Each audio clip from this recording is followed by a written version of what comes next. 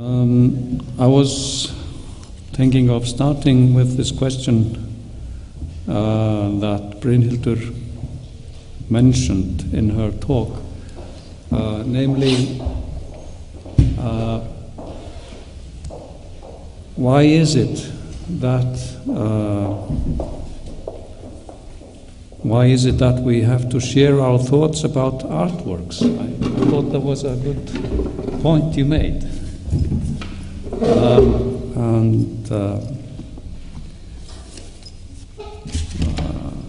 I don't know if you would like to elaborate on that, or.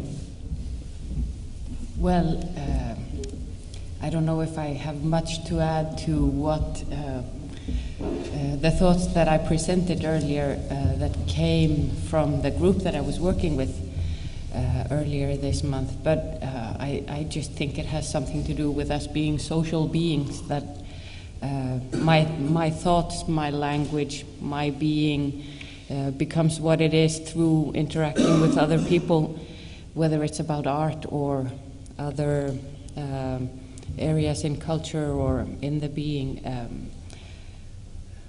Yes, I think that's what it's about. Þorvaldur? You can go. You can also talk out of the box. No, I think I had formed an answer actually, quoting something you talked about from yesterday. First thought that came to mind is that we share thoughts on art to challenge the laziness and nostalgia that is established in our school system. And yeah, that's it. You can stop now. There's one thing that I've actually thought of mentioning, so I may as well mention it now, which I think is one thing that's in common, really, in some sense, with all the essays in the book. That's to say, with the way we, the 7 authors and curators, seem to think about things, is that we really don't think art is problematic as such. Problems we have in talking about art and defining art, or let's say making sense of art, are our problems, not the artworks. The painting or artwork, whatever it is not in itself problematic. It's just there. It has lots to say. Some artworks have lots to say, some don't. So perhaps we talk about art in order to clarify our own thinking, rather than we don't necessarily talk about art in order to explain or understand the art. We talk about art in order to explain and understand how we ourselves think. And this may sound like sophistry, but it is, I think, a very important distinction. And that also, I think, goes a long way to explaining why we feel that art is important, because it can provoke in us this kind of thinking, this kind of a new understanding, really, of who we are and how we think about things. May I yes. Immediately, because I really love this point, and I want to add to it that my experience so often through art in any form and creative experience, storytelling especially also,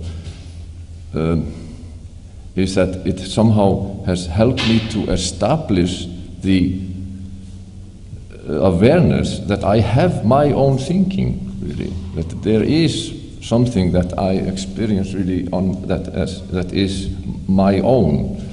So as an opposite of the love of facts that we are brought up to believe in, and so how in a way contradicting this constant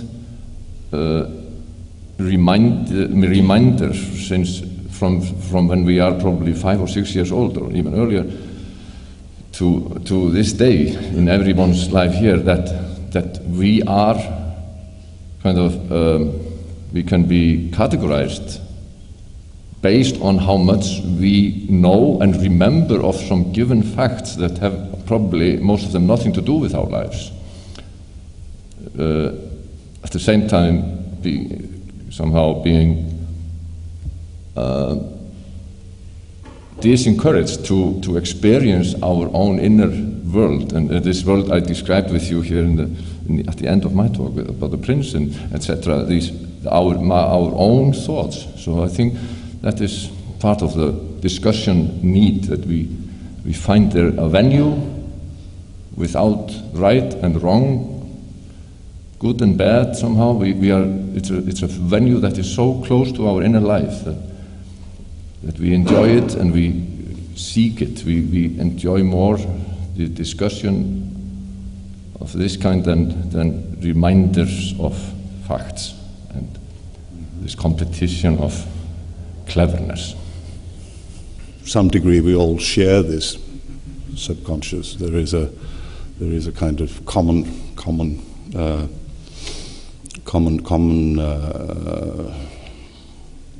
subconscious in which we take part.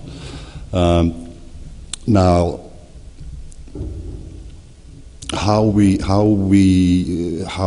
then manage to communicate or create something, or think something new, or make something new, is the other question, really. And I think in that sense, philosophy and art are different strategies.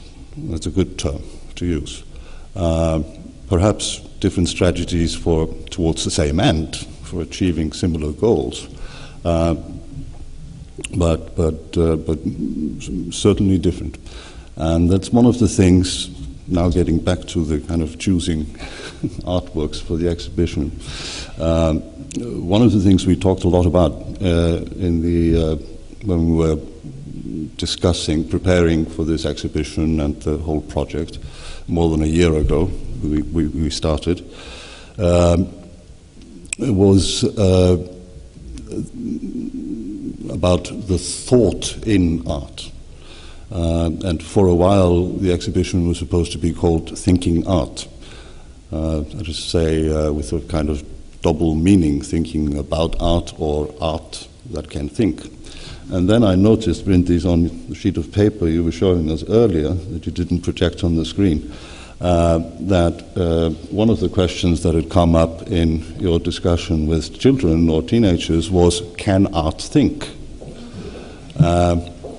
And yes, I think art can think in some important sense.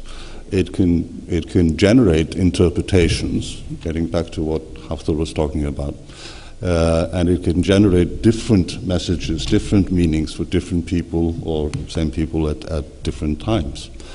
I suppose philosophy can be a bit like that. We can come back to, say, Hegel or rediscover Kierkegaard or something, but essentially we would like philosophy to be a little more straightforward than that, generally.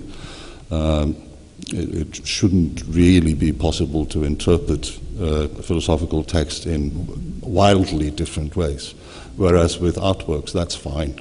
Yeah, it's fine.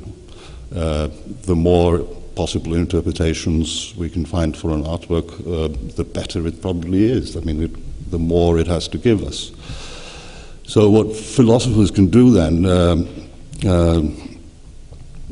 with regard to art, is perhaps not so much to provide interpretations. That's something that we do as viewers all the time, and each viewer has to figure that out for himself in a way. But we can try to talk about the artwork and analyze how it does what it does. So we can try to look at really the strategy behind the artwork or within the artwork really, that allows it to be so interesting and to open up these possibilities for understanding, for creativity on our own part. And how is this done? And in some cases, it's probably really simple. An example that I take in my text myself is the artwork up here by Sigurður Guðmundsson. On the floor, there's a loaf of bread, a ring of keys, a tin of pipe tobacco, a vacuum cleaner, a little tricycle, 8 objects in all. And the work is called, or the exhibition, this was originally an exhibition in Amsterdam, was called 8 Poems. Whoa, wait a minute. I thought this was a loaf of bread and a vacuum cleaner. Now they're poems. And why 8? What does that have to do with it? So there's a very simple strategy for turning commonplace objects into something else. You just tell people, no, these are not commonplace objects, they're poems. Deal with it. And that, of course, can really set the creative juices flowing on the part of the viewer. It really gives you kind of a different way of thinking about the world. Can I go around the world looking at commonplace objects and thinking of them as poems? How exciting, it's a wonderful world. So this is the kind of thing that I think philosophy can certainly bring to our understanding of art. Not so much providing explanations, but elucidating the process really, perhaps to make it more effective or to make us more open to it, because the most dangerous thing when it comes to audiences and art is that audiences decide very quickly on what it means or whether it's interesting, or they decide that they like you were saying with the children and teenagers, that it can sometimes be very difficult to get beyond I like or I don't like, and to start really thinking about things. So in some sense, I think that is kind of the connection we can make at any rate. I would like to turn the attention to the critique of postmodernism that Egill mentioned in his speech, in his talk. Postmodernism used to be criticized for being a kind of relativism, making everything equal, and now it is criticized for being essentialist. Could you explain this for us, or at least elucidate it, Egill? I think everybody hates postmodernism nowadays. There's somehow the scapegoat.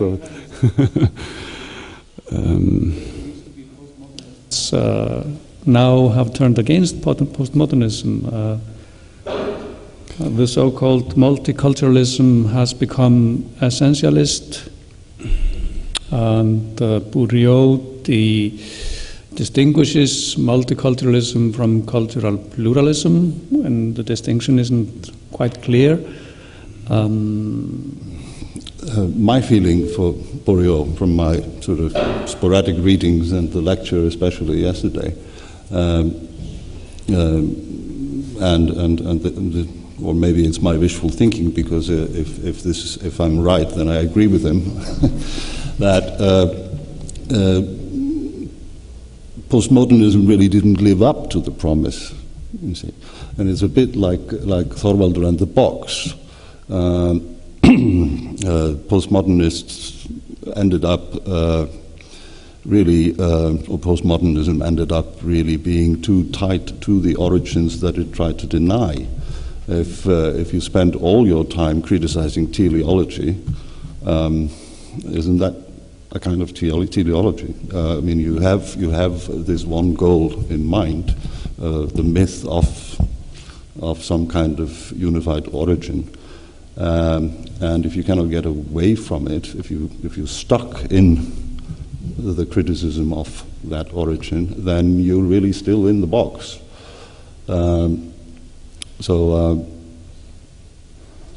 That is one. Yeah, I think so. I mean, this is something Bourdieu, I think, mentions that postmodernism happens always to be post and not alter. That is the big difference. Well, it's a solution, but then it always refers to some golden age that has disappeared, but I think one shouldn't forget that postmodernism was already criticized in the 80s and 90s, not only for being relativistic, but maybe exactly and being useless, unproductive. Yeah, unproductive ism, but then and then there were so many. Do you remember the debates that nobody was able to define it anyway? So I don't know. There was maybe never any hold on it either. Yeah.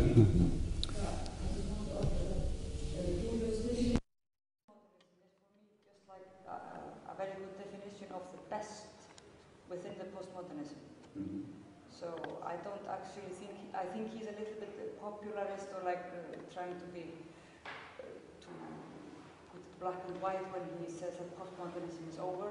It's over as an intellectual or an academic tool, but the tendencies in this area of the most radical thinking, which were, maybe those thinkers did not call themselves postmodernists, but they were called postmodernists. I think it's very, I mean, he is very, very much thinking with them still. So this, I think his outer modernist concept is an attempt to what's called, to distillate the best out of the postmodern.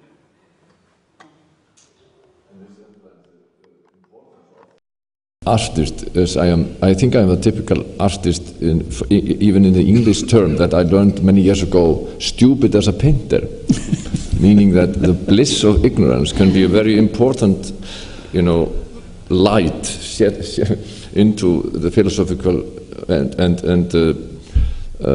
academic discussion and categorization and things like that. When we, as an artist, I have really enjoyed having the privilege, not to understand or take part in the hardcore discussion or debate, not meaning that I am totally ignorant, but yet free to, to pick up what I understand at that moment, that day, in that term, and use it as a tool. Even calling myself something just for 3 days, when it's practicality that we have the advantage of. When the academics, like sitting next to me, they cannot not allow themselves to be totally practical, in meaning that there has to be continuity. And as I understand postmodernism, you must not think that I am. And now I'm controlling your thinking, of course, trying once more, that I wake up every day thinking how great it is to be a postmodernist. It's exactly the opposite. What I have understood or picked up from the discussion and explanation of this period of time or framework of thinking has been useful tool for me, or tools, once in a while. But at the end of the day, as in the beginning, I think I share with many artists and philosophers this beautiful experience of that despite my education or attempts to be educated, I can really wake up after all these years trying to be something as nothing, meaning no one thing, and in a way I think this my ideas of postmodernism as I was in school, the school here, academy here and abroad at that time when it was flourishing, helped me a great deal to feel free to not only use whatever was useful at that moment, but to acknowledge how totally irrelevant my thoughts now were to my thoughts just 5 minutes ago. Enjoying and experiencing one more day, one more moment of total contradiction, and that has created somehow kind of a strange hole. I got out of the hole and into the hole somehow, like that. I think you make the best of postmodernism.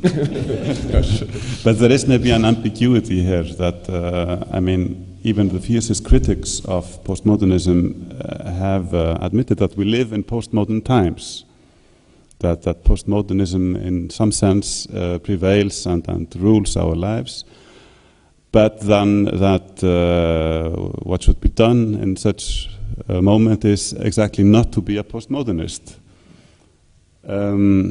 But to fight this postmodern situation. So it needs a lot of clarification, of course, but I think that this is just an example of how difficult the concept is, and maybe you never really know what it is that is termed as or labeled as postmodern. I just remember now a strange thing because of this discussion. Yesterday evening, there was a party, me and my wife, that became my wife on Friday evening. We made yesterday evening a party for friends, a lot of friends and acquaintances, and because we are moving abroad, we decided to give them gifts in the party. So there was a whole room with books and dresses and things from our homes that we didn't want to keep anymore, so we wanted someone else to use it, and mostly it was books from my collection. And one of the books I gave away there. I've been having for many years, and attempted to read it again and again. And I was quite relieved when I gave it. I put it in the shelf yesterday, and someone took it. Really, it's called "What is Postmodernism?" That's it. Okay. I wanted to make a joke about what is the future, but the future will be a joke. Jón, perhaps? And the future, and here I would like you to think of Ólafur in Austria. The future is one where artists can use philosophers as they like. And I think it'll be a very exciting collaboration. I'm looking forward to when I myself will be featured in an exhibition somewhere, hopefully not too long from now. Okay, well, let's finish with philosophers becoming artworks. Thank you for participating. Thank you.